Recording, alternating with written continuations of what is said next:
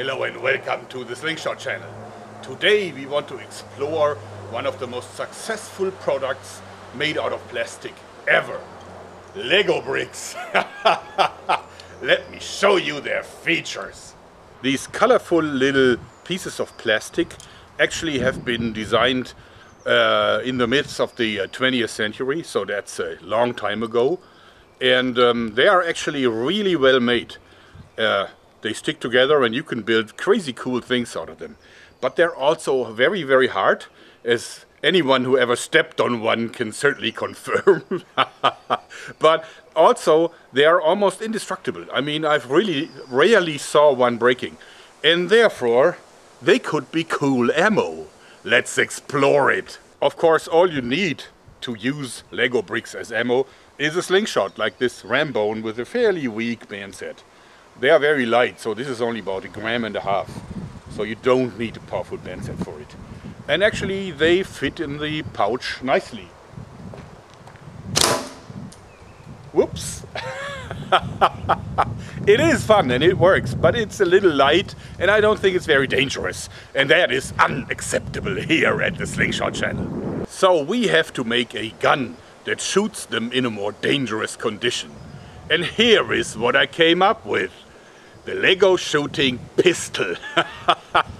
Let me show you its features. As you see, it's a fairly long pistol. Of course, it is chambered for the 16 by 16 millimeter Lego bricks. The rubber is scalable, of course, but there is another band set that has a purpose too. Because once you cock this and you do it like that, then these rubber bands will pull the sled back to the front, so that you are not shooting with this sled engaged. Also, you have this breech that you can open like this, and actually individual bricks can be loaded right into the little breech here, but the longer projectiles have to be muzzle loaded, but then this still has an important purpose. If we muzzle load like 3 bricks that are put together, that's easy enough. They slide down the barrel, but of course they will easily also fall out again, which is bad. But this here actually clamps it in. So if I lift it a little bit, then, you know, it slides in even more and is put under pressure by this here. And once you shoot, then of course it swings back to normal position. Of course, this has my non-patented but absolutely unique one-piece trigger sear mechanism that is held under pressure by this little bit of rubber. Works great. Okay, cool little pistol. Is it accurate? Let's test. We will shoot these empty Coke bottles from about 5 meters distance. Okay, we'll go for the middle one first. Load in a 2-piece.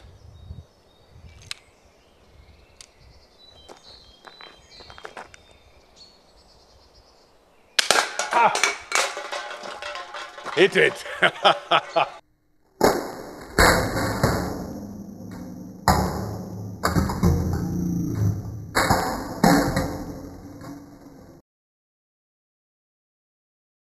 So if you look at the damage, it really kicked a nice dent. It hit it low and it even pierced the Coke bottle a little bit. Amazing, a Lego brick. Now we'll go for the left one.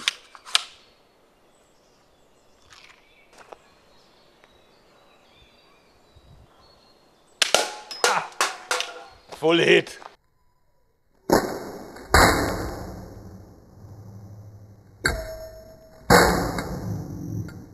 And the remaining right one.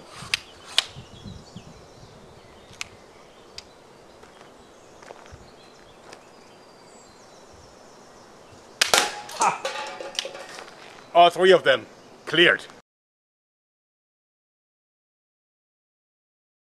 Alright, we have established that this thing is accurate, but it is of course not dangerous enough as announced. So we've been thinking about what we can do, and the idea now is to just put a nail in front, as it is a good tradition here. So if you look at how it's done, simply we drilled a little hole through 2 of the bricks, so the nail pokes out, and then you could put as many of the additional bricks behind it as you want. The heavier it is, the more momentum it will have. And let's try to shoot it into this wooden board and see if it sticks and flies stable.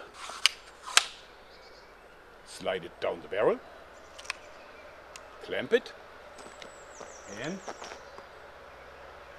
shoot it. Ha ha ha, it sticks. Now, of course, this sticks in firmly, but you can also see that, of course, it kicked the additional brick out just because there's nothing else that would hold it back from this. But the ammo is intact and ready for reuse. Now that is a decent stinger, but of course we can upsize it. So we used a bigger nail and made this. Let's see if that one still flies straight. Okay, same procedure. Slide it in. Cock the weapon.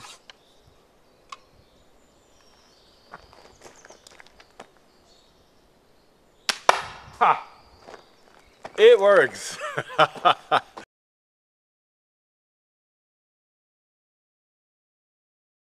It came in ramrod straight and really sticks into the wood. Wow, much more force than the tiny one. Can we make even more mean? I think so. So we put in this huge nail, which is about the thickest that fits through. And now, of course, this definitely ramps it up into the immediately called the Daily Mail class. All right, let's shoot it into the board.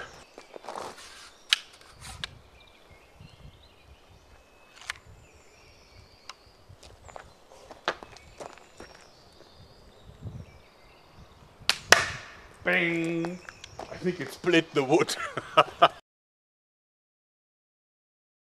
Incredible, it really did split the wood. And it sticks in very nicely. Look at the damage. And that's with an arrow made from Lego.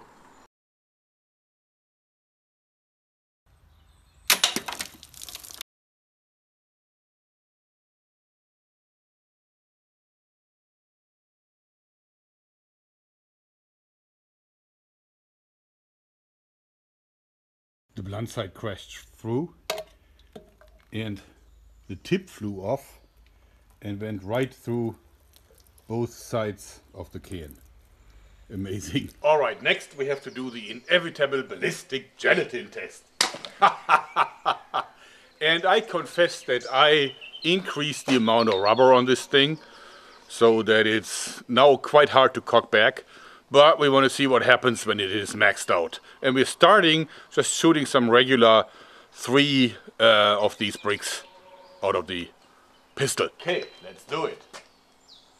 And fire. Ha! Not bad. I can see a dent. You can clearly see how this actually broke the skin of the gelatin. Let's see how deep this cut in. All right. I'd say the edge really embedded itself at least about 8 or 9 millimeters. Next we're testing this little stinger here. Can you aim again? And fire! Ha! It sticks in all the way.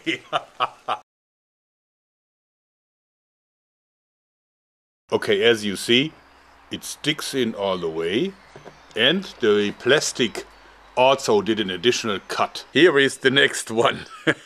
See that we have sharpened the edge even more, so it's more sharp than a regular nail.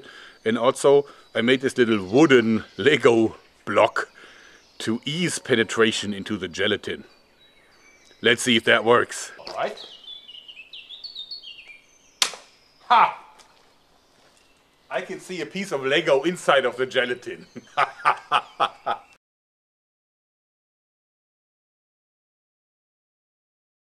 Yep, here's the damage.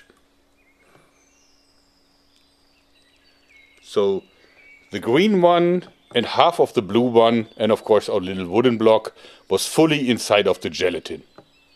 Amazing. I read up a little bit on Wikipedia about where Lego comes from, and it's actually derived from the original term in Danish, and it's pronounced something like "legoat," and this means play good, play well. And I think I have to rechristen this. This is now Drago, and I derive it from the Danish Drabegoat.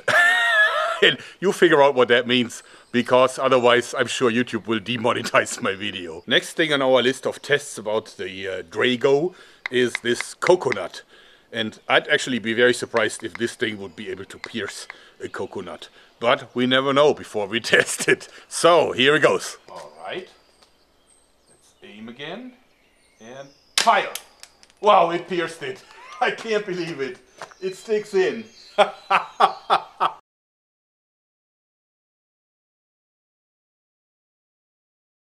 Alright, let's see. Okay, we can move it out.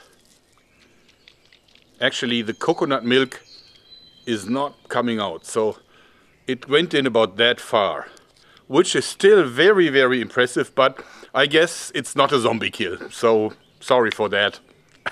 Still impressive. One thing that we have to find out is how well do these fly over some distances, because they're really not like an arrow. Yes, they're a little front heavy and this has some drag, but will they fly stable? So we try to shoot them into the side of my barn. I hope that I'm going to hit it. And we will try to shoot this three brick block first, without any nail in it. And fire! Woo! That was not bad. That was actually a lot higher than I thought. There was practically no ballistics. And it went a little bit, of course, in the end. I'm not sure if you noticed it. Next is our tiny little shooter here. Alright, I'll aim a little bit lower now. See? Ha! Wow, it sticks. Great. Let's go up in caliber. Mid-size one. And fire! Ha! It also sticks. These fly great. Now the Drago. Bing. All three of them stick. Let's look it up. Alright, there they are. Not bad. Medium-sized one. Oh, wow, it sticks in hard. Small one. Yeah, it's not so hard. And the Drago. Wow. Okay. Not bad. I have to say, this thing really has power, and I never thought that just with a nail you can make Lego blocks into deadly ammo. But of course I love it, and I hope you do too, because that's it for today. Thanks and bye-bye.